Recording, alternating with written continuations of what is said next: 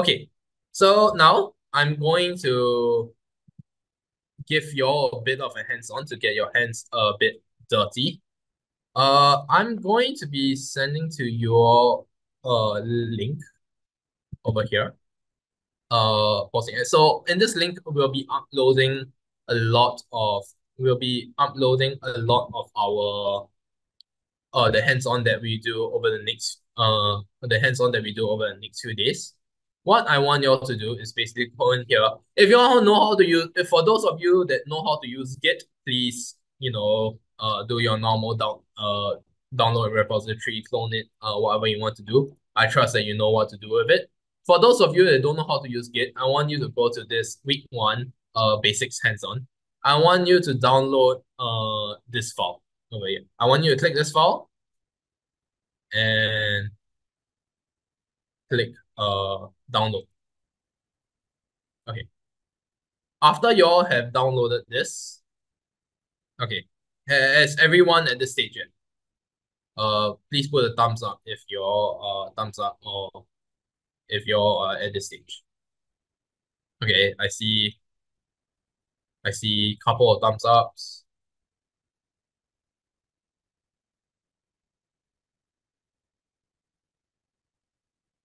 Okay, I'll give you all a couple more seconds. A lot of thumbs up. Okay. Okay. I see a few. I'm going to move on. If anyone doesn't have it, then listen. So okay, so after you click download, this should appear in your downloads folder.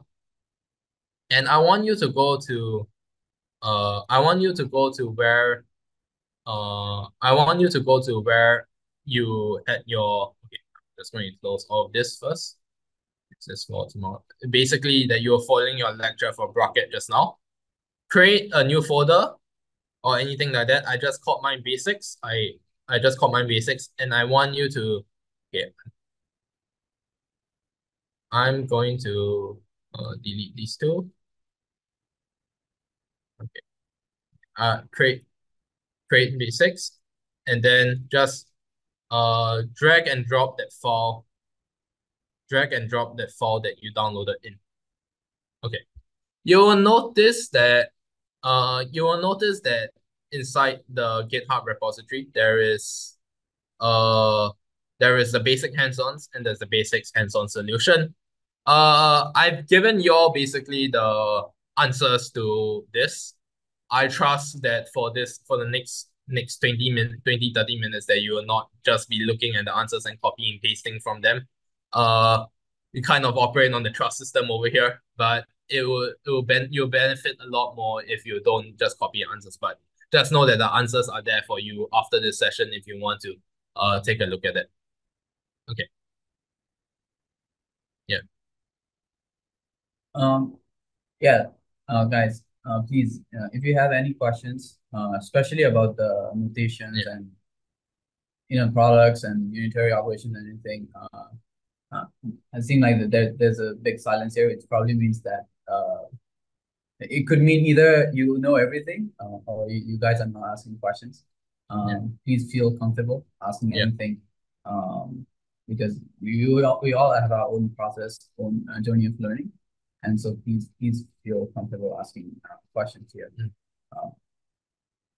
Mm. This hands-on would be a good time for you to ask Yeah. questions because we'll go through them in the code here. So you have like notational understanding about notational understanding, ask or anything else. Like for the first time I learned, quantum computing, things like projectors or like how measurement information is extracted, how sampling works, things like these are quite unintuitive. So yeah, please ask.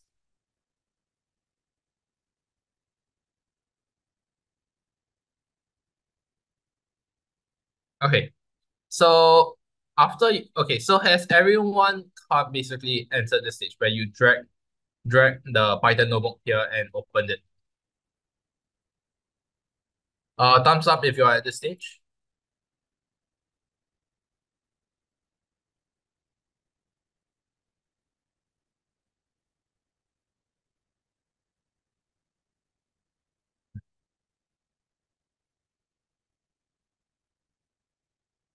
You cannot download from GitHub. That's bad. Can you download from GitHub? We show them again. Yeah. Okay. So in order to download for it, you need to press this. You need to press on this first. You will see this, and then you can click download over you can click download over here under this three dots over here. You can also click download the raw file over here, which should give you the same result. Yeah. Yeah, you can also git clone. This is if you know how to use GitHub, cloning the Git repository would likely be the better way to do it. But yeah, uh not every it's working now. Okay, great. Okay, network. Okay, great.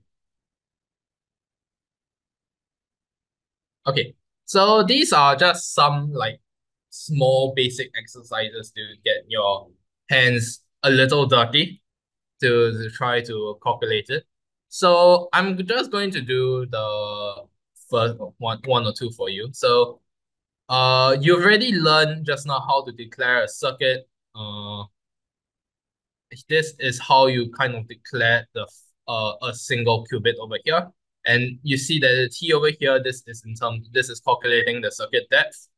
Over here, I'm just declaring a identity state, which basically does nothing to it. So uh this is how you can see a single qubit. And so now the exercises that we're going to do is learning a bit about what dynamics we can do with for the single qubit.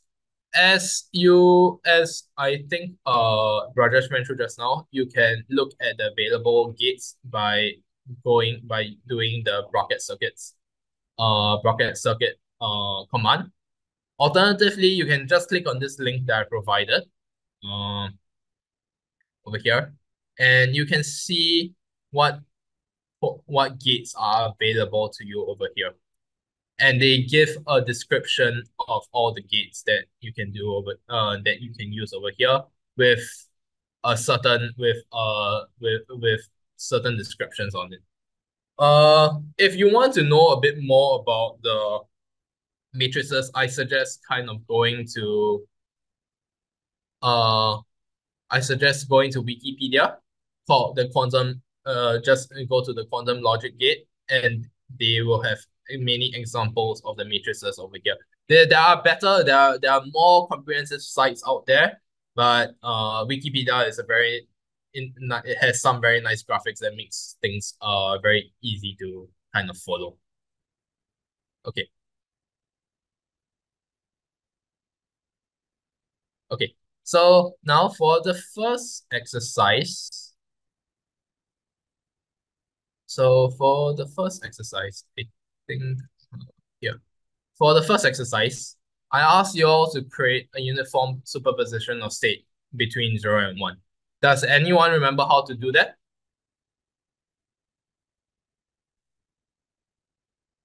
Feel free to just unmute yourself, say it out, or type in the chat. HK, correct. So what you do is uh you can check the code for it. So if you go over here, you want to see how to get the Hadamard gate.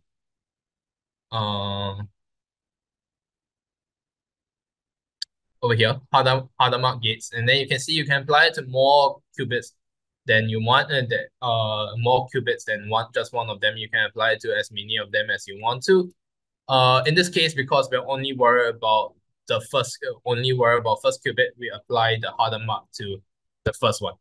You can see how to apply over here. So circ.h over here, and so we can do this, and we can run it on our local simulator. And this will be the result of this of looking at the state vector. Can anyone tell me what is this 0.7071 so on and so forth?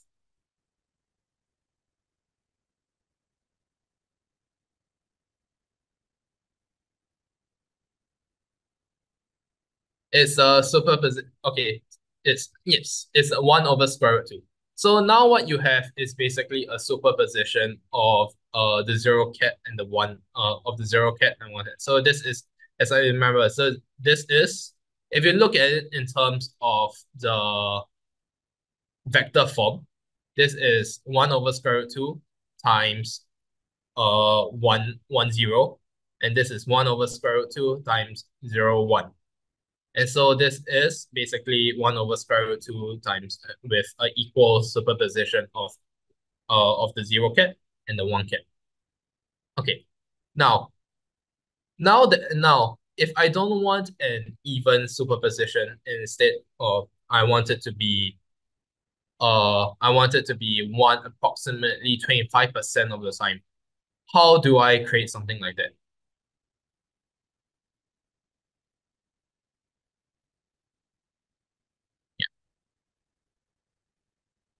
Okay. I'll let you all I'll give you all 2 minutes to look at it. Hint, I want you all to use a rotation gate. Uh Over here you can see the rotation gate. You can see there's an X rotation and this Y rotation, this is Y rotation. I want you all to figure out which rotation to use, and what angle to put there. Okay. In the meantime, I'm going to upload the solution file because I'm going to be lazy.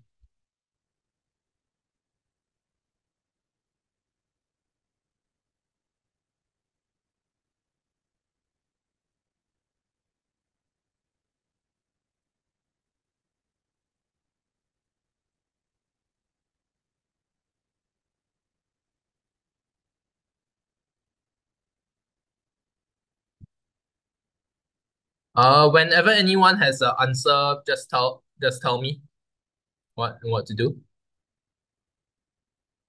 I'll give you until on my clock 2:22.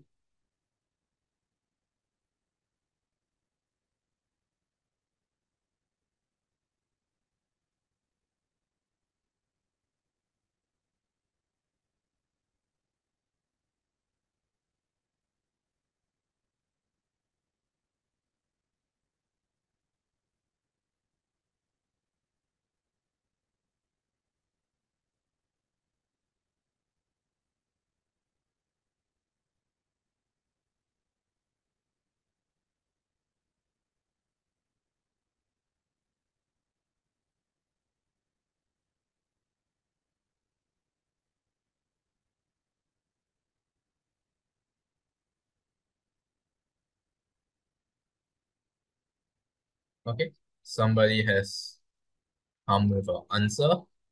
Let's try it out. Yeah, that's great.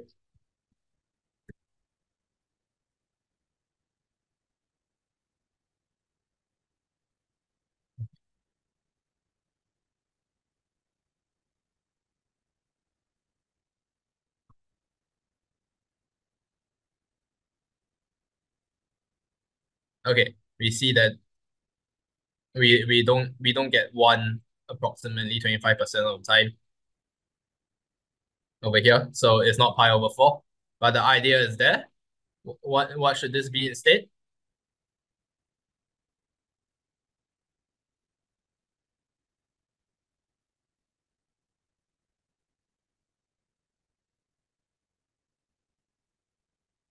Okay. Pi over okay. I see someone has put the correct answer, which should be pi over 3. Okay. So when you want to be approximately 25% of the time, that means we can get the exact answer over here. The reason why we can do this is if you look at, okay, I'm just going to rotation x 8.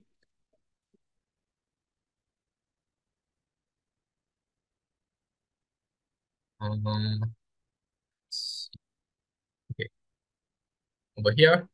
You can calculate it using this formula over here, and you can calculate the theta that you want to put inside using for the rotation x over here. Okay. And Okay, so is this the only way that I can get this result over here? Is there any way to achieve the same result? Now, if you just stare at this, if you just stare at this for more longer, what else could I do?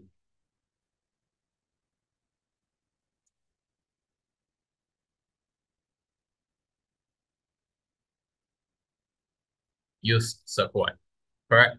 So if I just copy this and use RY, we see that we get exactly the same result.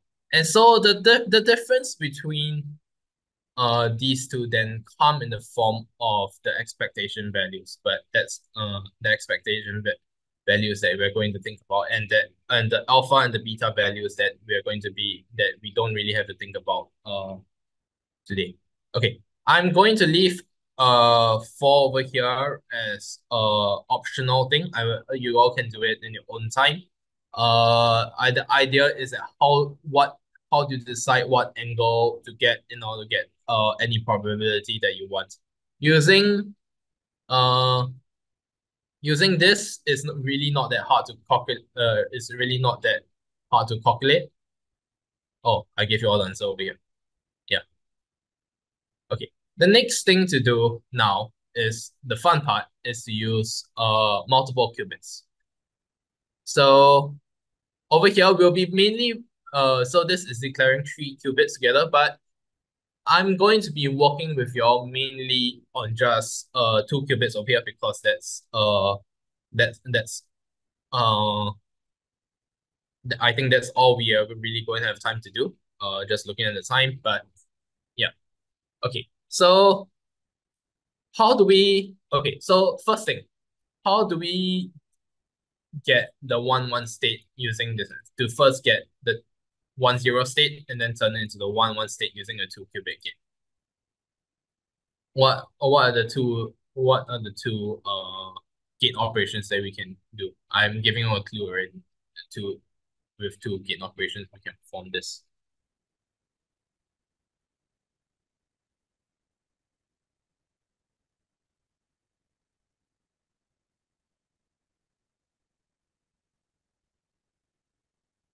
Okay. C naught is one of them, correct? What do we need to do other than C naught?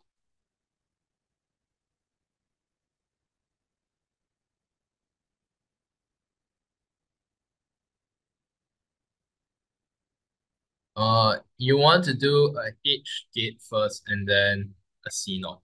Okay. Let me just copy your suggestions and then let's we want to okay, so over here,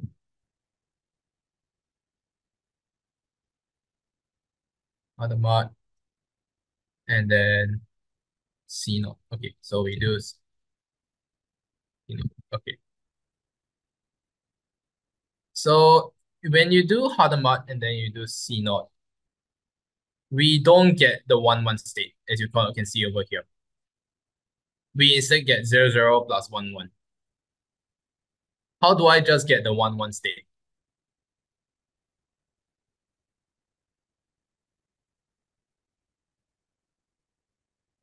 Okay. Remember, how do I get the 1-0? Okay, I think we are jumping ahead. How do we first get?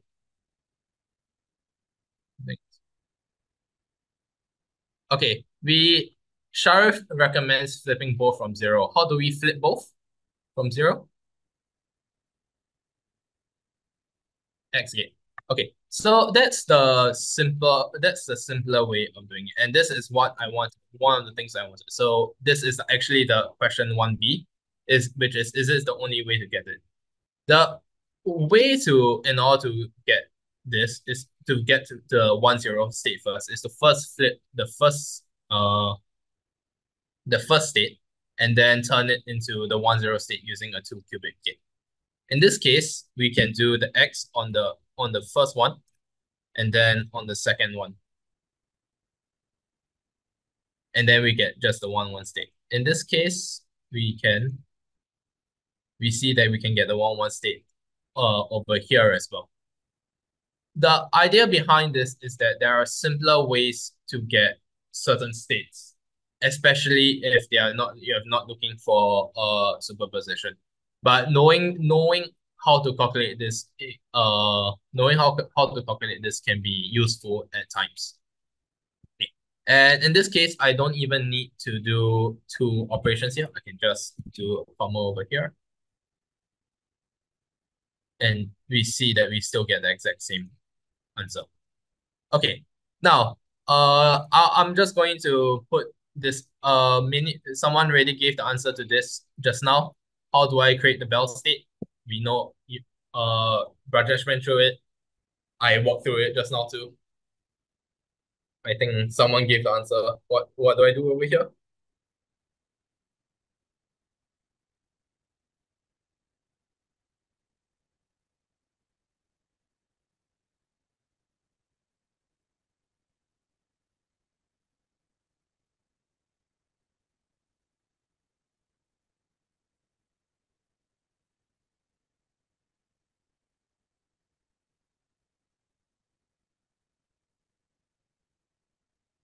Okay.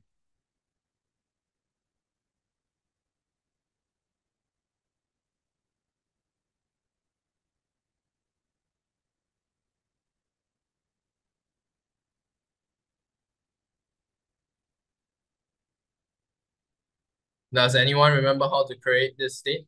H and C naught? Yes, correct. So let's go this code. Oh, yeah. This first H then C.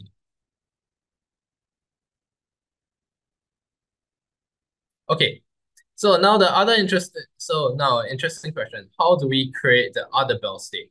So this is entangled. This is maximally entangled. When we measure zero, we know we can get zero on the other one. This is another form of a maximally entangled state, but instead of adding, we instead have the minus.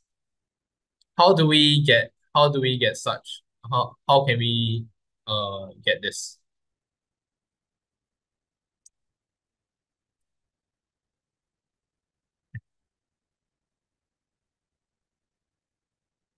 Same as mine. Okay. Yes, correct.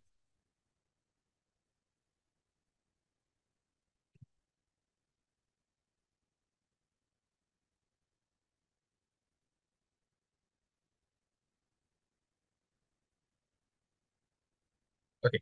And you see that you can get this state over here. Okay. Okay. And the last thing is that I'm going to leave a lot of three for you to figure out on your own. 3A, 3B, 3B and 3C for you all to go back and practice on your own. The last thing that I think is an important concept, especially for the ones that want to go a bit more advanced, is that you need to start learning how to manipulate things with the unitary matrices. For example, the C naught unitary can be the C naught unitary can be in the form or is can be seen in this form. And then using the code that Rajesh went through just now, you can start applying these unitary matrices into two qubit gates. And if you have three qubit gates, this will be going to be is going to be an 8 by 8 matrix. So this is going to be it's going to be important if you go a bit more advanced, but I'm going to stop. I'm going to stop the hands-on exercise over here. Please try to go through the rest. It's going to be quite informative. It's going to be quite informative for you.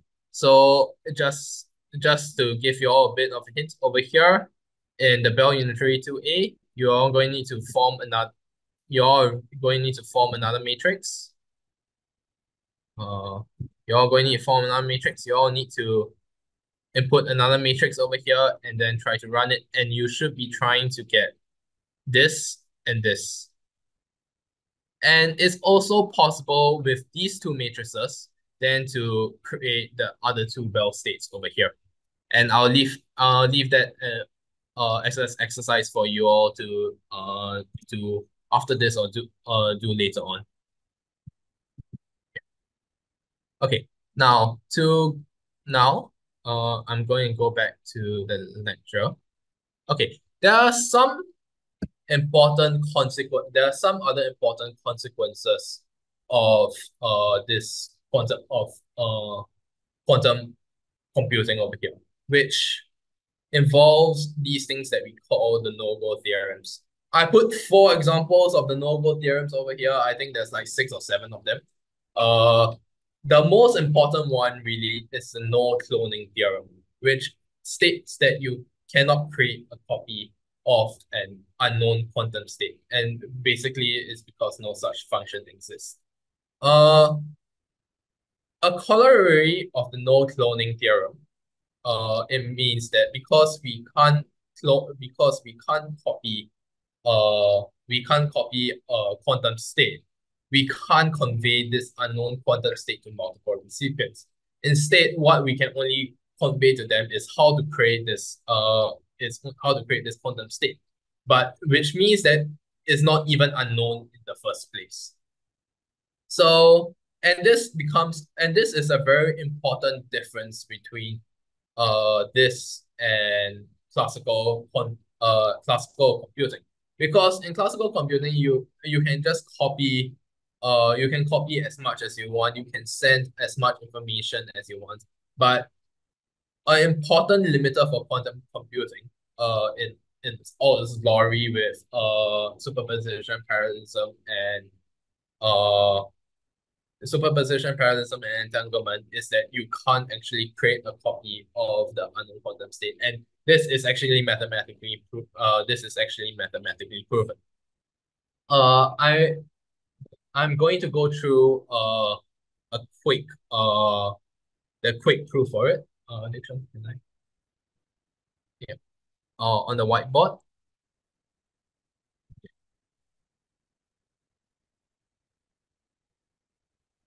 Let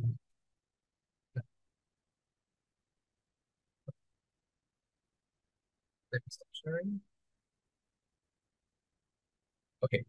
So I'm going to go through the quick proof for the no cloning theorem. The rest of it just kind of follows from the no cloning theorem. You all can read through the proofs of it you want. But the no cloning theorem basically states that uh there is no such function u such that when you apply u to arbitrary quantum state and an empty quantum state. So the empty quantum state is normally represented by an e. The empty quantum state is generally what is initialized at. Most of the time, people initialize it as a zero over a zero over here. So I'm just going to as a zero, but I'm going to just leave it as e because this states for any arbitrary empty state. Okay. I'm also, in the interest of time, I'm also going to only go through the single qubit example, which means that we can represent this as the linear combination of states of alpha zero and beta one over here. There's no such okay. So because there's no such that this will equals to uh and so this basically means that we are trying to uh copy this arbitrary qubit over here. Okay. How we prove this? So how we prove this is, first we assume such a u exists. Such a function exists. Which basically states that u e equals to this, which based on this definition will give us basically, if this is the first qubit, this is the second qubit, it will basically give us something that we all know will happen, which is alpha 1, alpha 2, uh, 0, 0, plus alpha 1, beta, beta 2, 0, 1, plus beta 1, alpha, alpha 2, beta 1, uh, just pardon my terrible handwriting, plus beta 1, beta 2, 1, 1, something like that. Okay, yeah. Okay, so this is basically what it gives. But on the other hand, we also know that U has to apply to a linear combination of things. And so what this means is that alpha uh alpha 0 plus beta alpha 0 E plus beta 1 E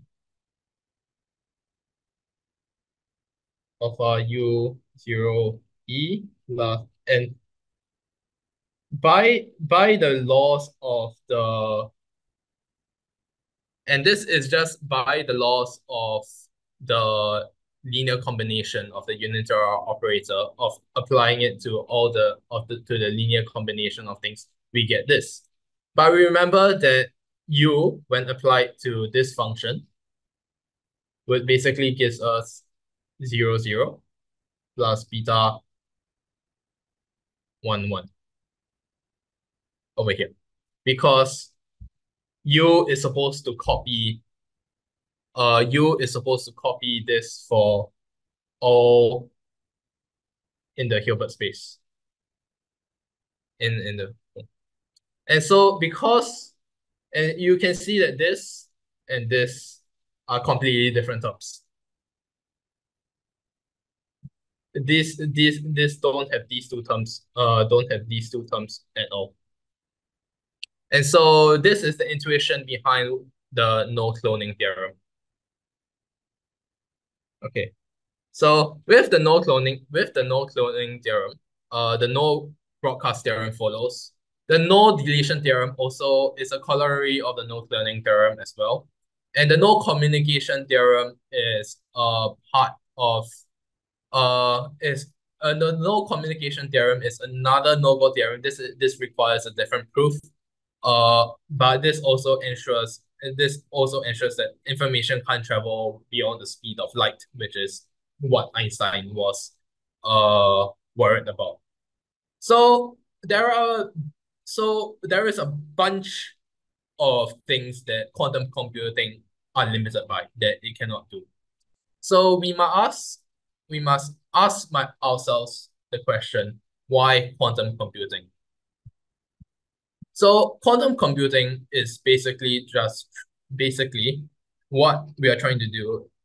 It's a marriage of two ideas to change the fundamental unit of information from the bit to the qubit. And what this states is that now this representation of information follows the laws of quantum mechanics.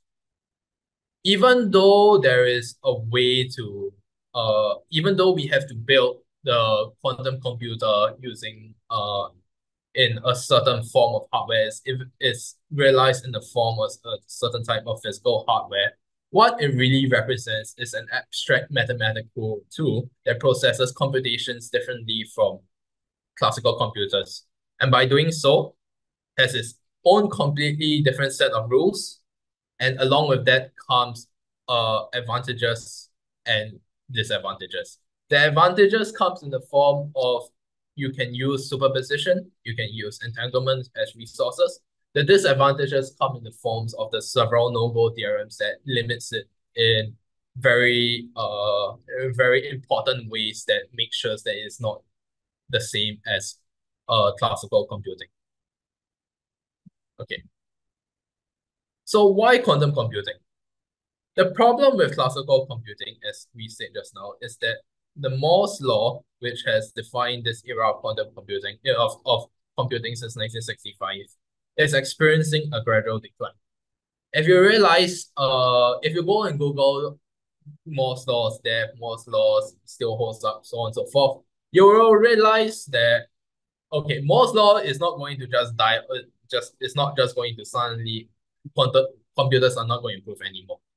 Computers are improving at a much slower rate as they have before. As they have had at than before.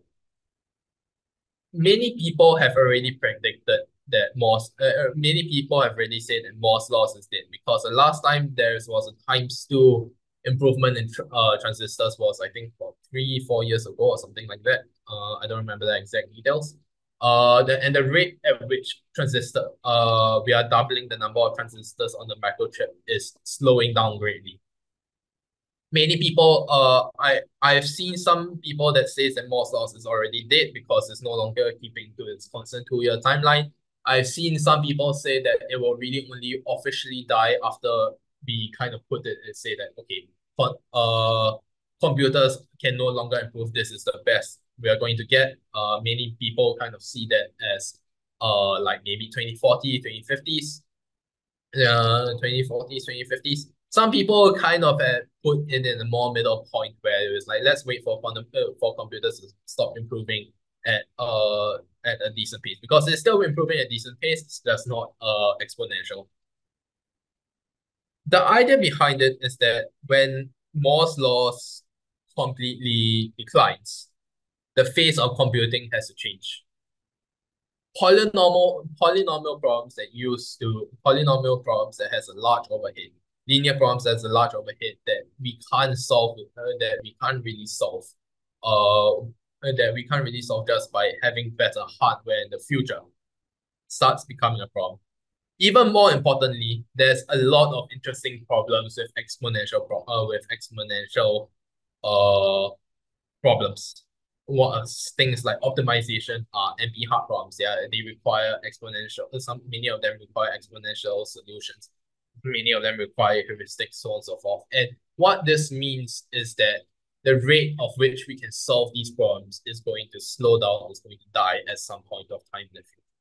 And so the idea behind why quantum computing is important is because we want to introduce a new computing paradigm. It's not to replace classical computing. It's instead providing an alternative tool that treats information in an extremely different way. And with that, treats information in an extremely different way. And by doing that, it's enabling the entire computing paradigm to solve problems that in a faster way that they could not have solved previously. And these only apply to certain classes of problems. The way it treats information differently is by applying the laws of quantum mechanics to it, the axioms of quantum mechanics to it, and by changing then the abstract mathematical structure by which it's based. And that's why people are so interested in quantum computing nowadays, because we have stopped seeing the improvement with classical computing. People are wondering where we go from here. This is a new quantum computing paradigm that we can think of.